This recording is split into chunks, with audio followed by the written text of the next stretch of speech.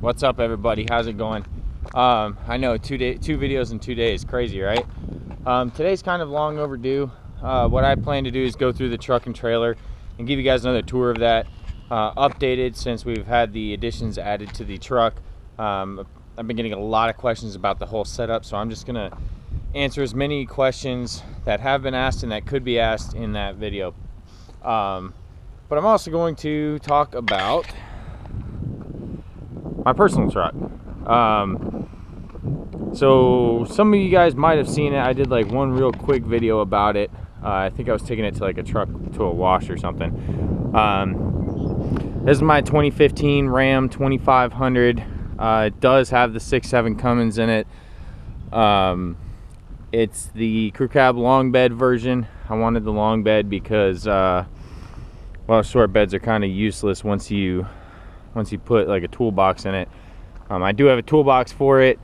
It's actually at the house. I had to take it off because I just had a bed liner sprayed in this. It didn't come with one, but this is a bullet liner. Only took a day for that to get installed. Dropped it off in the morning, picked it up in the afternoon. Pretty nice bed liner. I like it.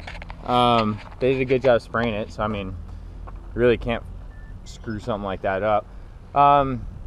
This is a what is that? SLT. So it's got the cloth interior. It's not clean. This wasn't a planned video.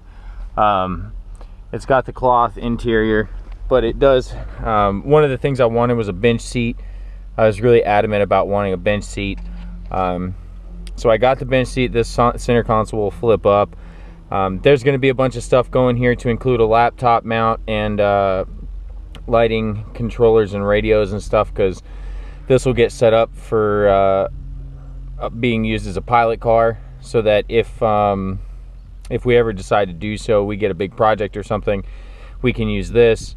One of us would drive it, one of us would drive the big truck, and we could you know, do it that way and not have to always hire a pilot car to come in and do it.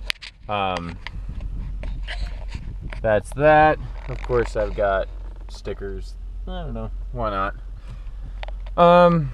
Yeah, I mean, it's got, you know, backup camera, navigation, or not navigation, Sirius XM, Bluetooth, all that good stuff. I'm not a big fan of, I'm not necessarily the most amenities driven person in the world, so I didn't need the leather wrapped dash and the air conditioned seats, though air conditioned seats are amazing. It's like freedom being blown right up your butthole, and it's wonderful, but I didn't need that. It's got the full back seat, nothing special back there. Yeah, not sure what else to show you guys.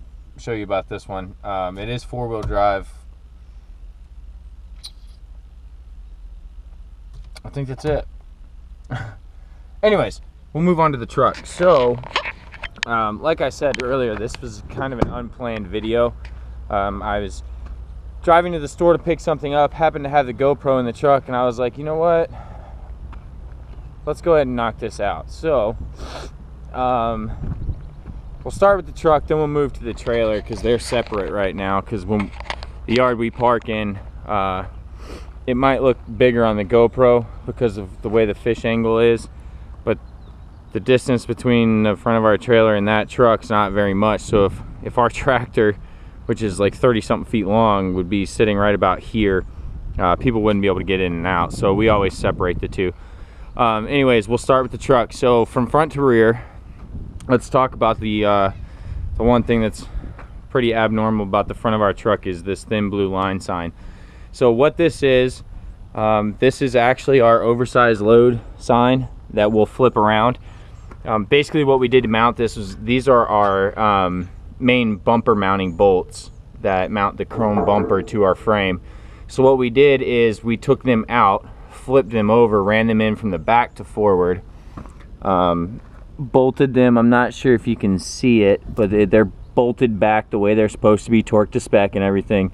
And then this is the remainder of that bolt, and then we just put a couple washers and some wing nuts on there. So when it's time to flip this over, we pull off all those, just flip the sign, and we have our oversized load banner.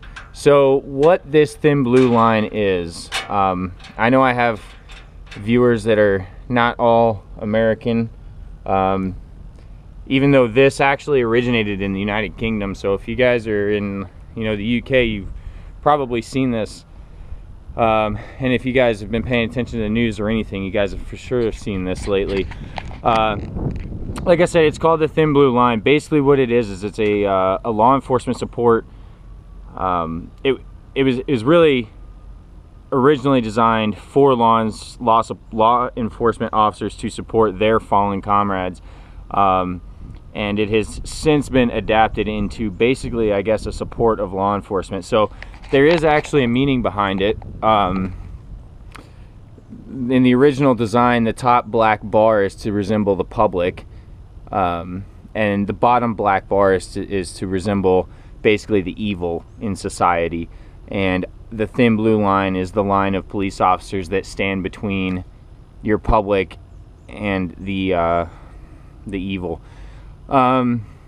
You know, there's some other adaptations as to what it means. I've heard some things of this, you know, along the lines of anytime an officer falls, there's a break in the line and somebody else has to stand up and take their place to fill that void. So there's a lot of meaning behind this. I have a lot of friends and a lot of family, or I have a lot of friends and family that are in law enforcement, and I just want to show my support for them because they have a incredibly difficult job that they do every single day. And unfortunately, most people meet them on what for most people is the worst day of their lives, under the worst circumstances. So they're not always in the right spirits when they meet cops, but they really are out there to protect and to help people. And I genuinely think that 99% of cops have good intentions. So anyways, that takes care of that. The motor, I'm not gonna open the hood up. It's kind of a pain in the ass. One of the rubber things that this actually sits on, there's like a rubber spacer here that sits on it.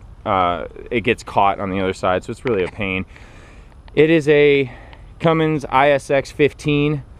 I guess it's what they call their 490 horsepower motor. They've got two motors that they produced in this model. There was what they called their 490 and their 500 motor. The 490, the actual power output's about 460 horsepower, and I don't even know what the torque is, man, to be honest with you. Oh shit, what the hell is that? Bug guts. We're good. Let's see, I'm going to go through every little thing that I possibly can. So I'm going to go ahead and turn on our oversized lights because that's going to be something. So, working back, wheels. They are 22 by 5, 22 by 5 by, I think these are 9.5 with 315 80 22.5 Bridgestone tires. So this is not a 20,000 pound steer axle. This is not a big heavy pusher or big heavy axle. The axle rating, the axle is a 13,200 pound axle. I did these wheels and tires to complete the look of the heavy haul truck. Talk shit if you want, whatever. Air cleaners, we've got a light in each air cleaner that we hit in here. The wiring comes back through that black piece of loom right there, and then it goes into the hood and runs up into our lighting controller. So that is one there.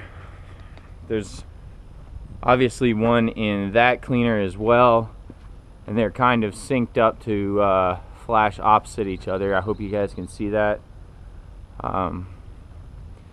Okay, so that covers that. This thing, it's just a shoe scrubber. Someone's gonna ask about it. Bug guts. All right, everything else basically is on here is the way your normal Kenworth would come. This headache rack was custom built by Ravens up in Dover, Ohio. We had them. They're the ones that built the the 4-axle. So they actually built this cabinet for us. So I'm gonna attempt to do this one-handed. Now, like I said, this is a oh, of course I get it backwards. This is an unplanned video, so how you guys see this stuff, it's not been staged. So this is how we keep all of our stuff when so basically this is the, I'll show you this one. And we've got these big steel racks that hang all our binders. This little bungee cord here is just to keep them from hopping out. Inside these chain pockets, or these chain slots, whatever you want to call them, that we had built, we carry all of our different size chains. This is a 10 foot, a 10 foot, a 20 foot, a 20 foot, 10 foot, 10 foot. All these down here are 6 foots with different types of hooks on them. We ran out of room, so we got one additional binder. This thing is, there's certain stuff you haul, you have to like protect it from the straps, and that's like, I don't even know what it is. I think it's insulation for like piping or some shit, and you basically just cut that to size and you slide the strap through it, and it works as like a little insulator. So that's that one. That cabinet is set up identically. Get my key out here. I guess I probably should have opened these boxes first, but that's all right. We'll make it work. God dang it. 0 for 2. There's bungee cords in there.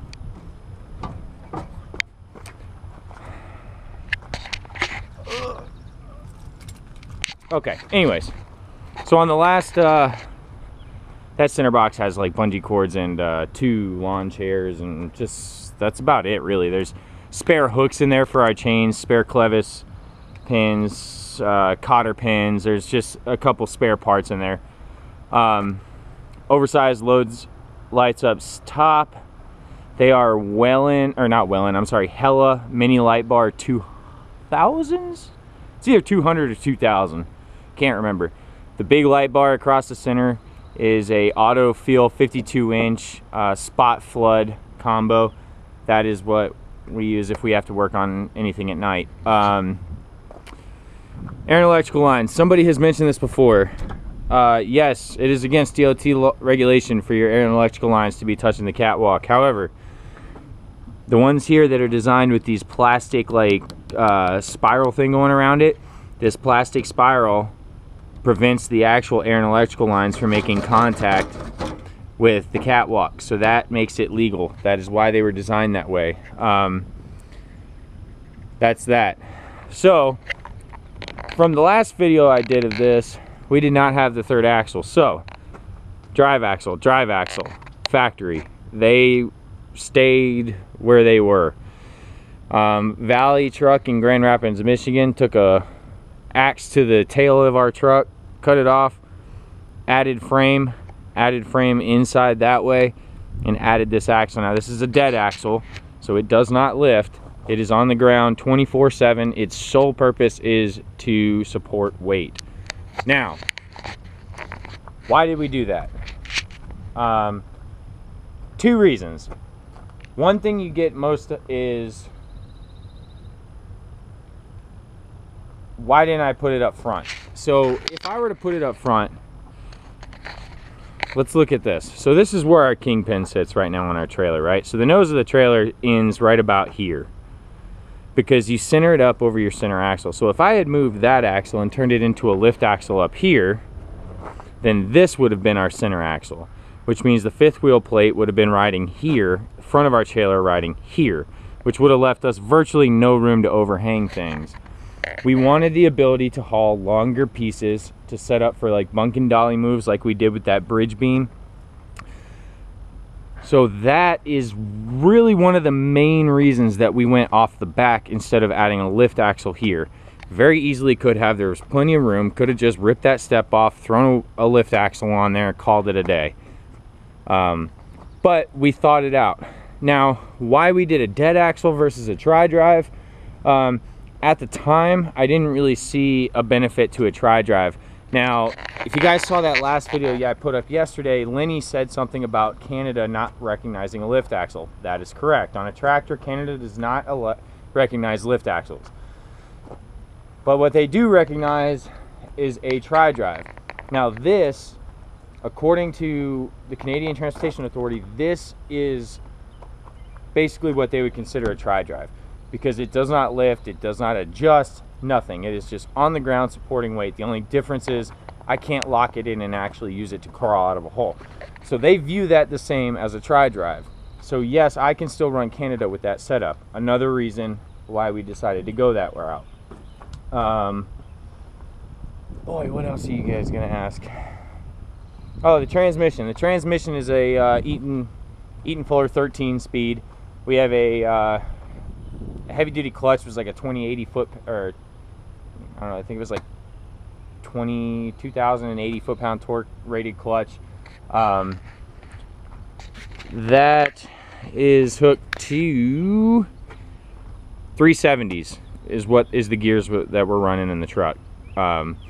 So let me make that very clear. If you guys are starting to get into heavy haul, or you want to get into heavy haul, you don't need this massive truck, double frame, nose to tail, that's got, I mean, 18 speed with a 4-speed auxiliary transmission and 795 rear end so that you could yank the Empire State Building off its foundation. You don't need that crap to get into heavy haul. You know, we'll do up to 110,000 pounds on the deck of the trailer with a factory road truck with you know, a certified added axle and a 13-speed and 370 rear end. So you don't need all this crazy stuff that people think you need as far as what will do the work. Now you have to take care of your equipment. You know, this kind of stuff will beat the crap out of this, but you don't need the world's most expensive heavy haul truck. All right, so on to the trailer. Oh, the truck's a 2013, by the way. I don't know if I mentioned that. Wheelbase, shit. 307 inches is our wheelbase.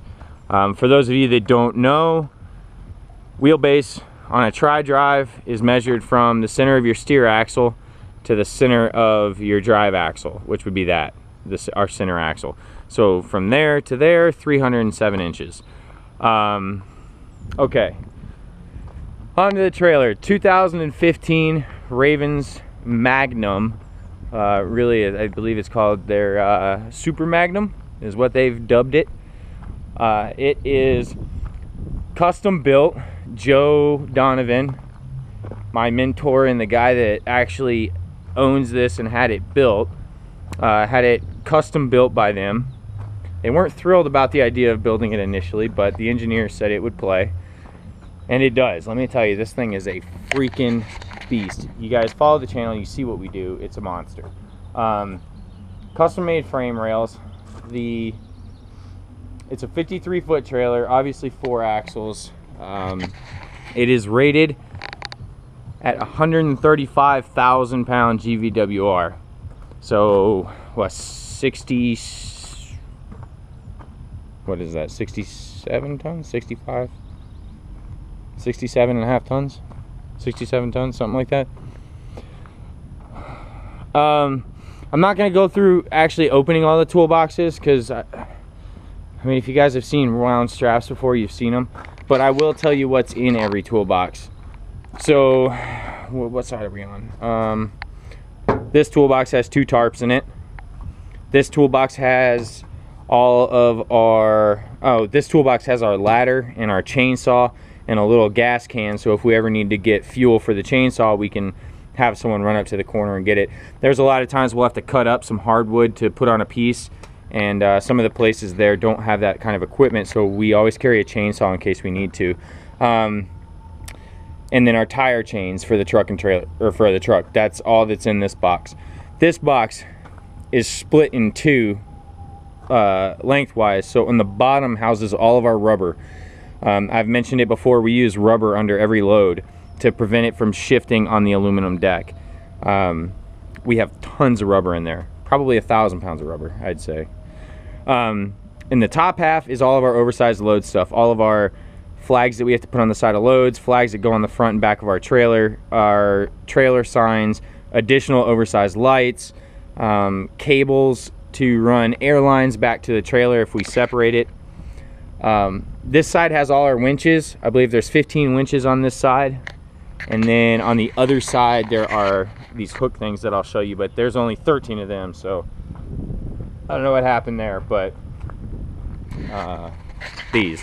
So our 4-inch straps will come over and hook into down here, and it keeps them from sliding. You can lock them in. So, all right, front box here, what the hell, padding. This is all blankets and felt pads and everything to protect a load before we tarp it, or to protect our tarps from the sharp corners of a load. This one is all of our straps, all of our 4-inch straps, all of our 2-inch straps. We have some 50-foot straps, 40-foot, 30-foot straps, 2-inch ratchet straps. All of our steel and plastic edge protectors are in here. All of our tennis balls. You guys have seen tennis balls before and have asked me what they were for. Tennis balls are like the greatest way to protect yourself from bolts. Cut a little X in the bottom of them. If there's a bolt on the top of the piece, pop that sucker on, tarp lays right over it, good to go. Back box on this side holds another 2 tarps. So let's see, I believe that's about all that, boy, that's a mess right there. The back of the trailer, well, you guys have seen the back of the trailer. 2 oversized lights, whatever.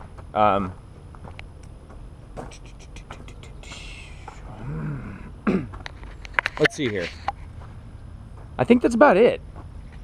These are Joust, I think they're called, like, I forget the model name, but it's the highest model that they make, that they made for this year, the strongest model.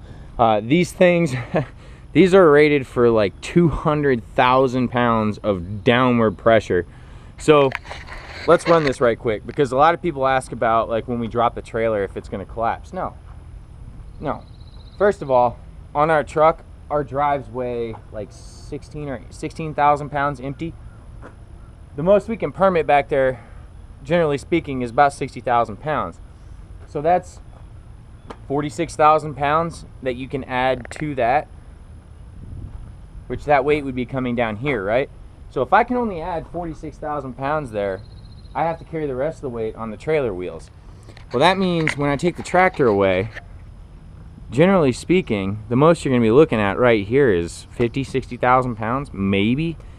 If you're loaded super front heavy, maybe 50, 60,000 pounds would end up on these landing gear. The trailer supports the rest of the weight. So that's that. And let's go with the interior real quick, since I think I still have a little bit of battery left.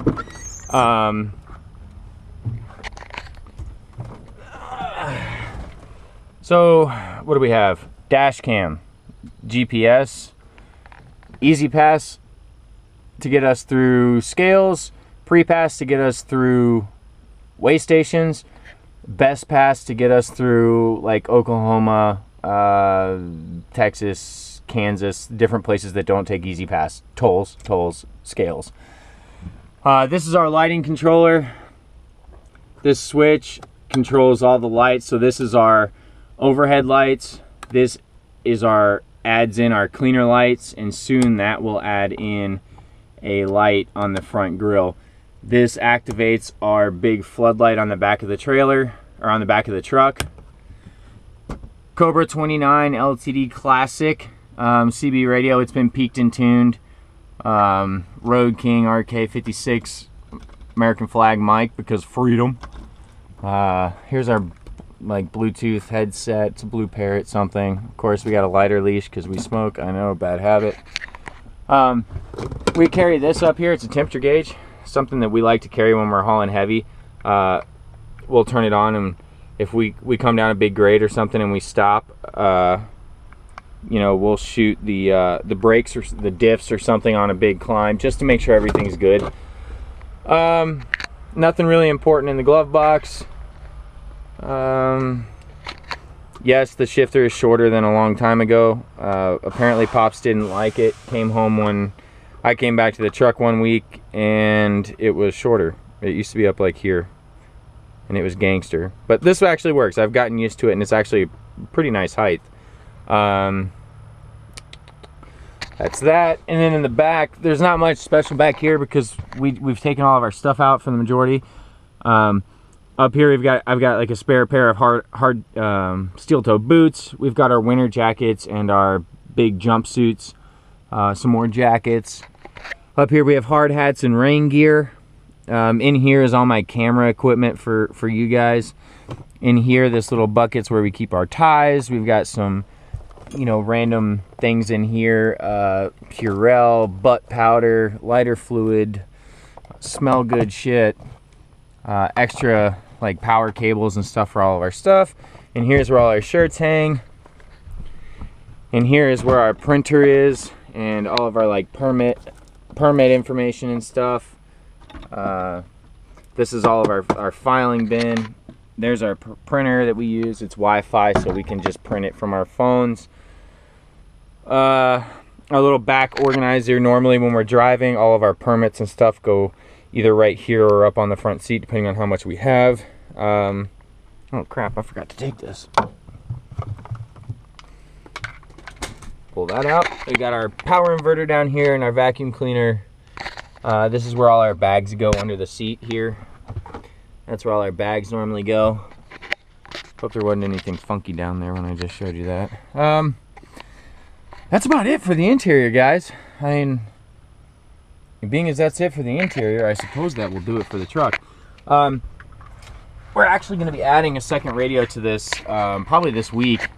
It'll be hanging beneath this, and it'll be actually a UHF VHF radio so that we can talk on private channels. We have a bunch of handhelds. We have a handheld CB down here that we'll give to state police when we have an escort.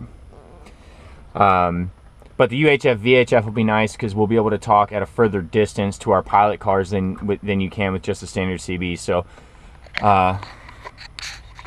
one thing everybody seems to forget is they'll put these huge powerful CBs in there. They'll be illegal as crap running, you know, 100 watts to a CB. And that's great because everybody in the world can hear you, but you're only going to be able to hear, you can only hear as strong as the person talking's radio is. So somebody 20 miles away might hear you on your super powerful CB radio, and that's cool, I guess, but you aren't going to be able to hear them, so it's kind of pointless. So we're going to use VHF, UHF. We have like 2 of them at the house. We have 2 handhelds as well. All that'll get thrown in the truck. And yeah, and I just realized I forgot about the side boxes. Side boxes. This side houses all of our truck maintenance stuff, as far as it's got all of our extra fluids, winch wiper fluid, coolant, extra oil, WD-40, silicone grease, anything we can need to lube the truck. This is also where I keep like all the tire shine and truck cleaning stuff. There's like a little pull-out drawer in here with extra towels and gloves and stuff like that. And our warning triangles are there with all of our spare fuses and shit that we need for DOT like that. And then the other box on the other side houses, this houses all of our oh shit stuff. So this has Dremel tool, air tools, wrenches, ratchets, big tool bag full of stuff. It also has, we also carry like a 100-foot extension cord. We carry 50 feet of air line that we can hook up to the tractor and run air tools off of. So anything on the truck breaks, we can fix it. That should just about wrap it up. I am sure I forgot something. So if I did, please throw it in the comments below, and I will try and answer it. If I can. So hopefully that worked. Shit, that turned out to be longer than I expected, but oh well, it was about due. So got some big plans coming up for the truck this month, and that will be fun to show you guys. That'll be for this truck. This month it's going to be getting a 6-inch lift and new wheels and tires, hopefully this month. Peace. Just one more quick thing. For those of you guys that have made it this far in the video, I just wanted to take the chance to say thank you for all the support that you guys have given me in this channel. I never thought that it would make it as far as it has. I think now we're about over 7,500 people. 7,500 people who have decided that for however long I'm going to talk that day, they want to hear what I have to say about what it is that I love to do. I think that's pretty cool. So I know I don't say it enough, but I just wanted to take this little bit of time here at the end of this video to say thank you, and that I look forward to where this channel will go. And we'll see you on the 12th in Galveston, Texas.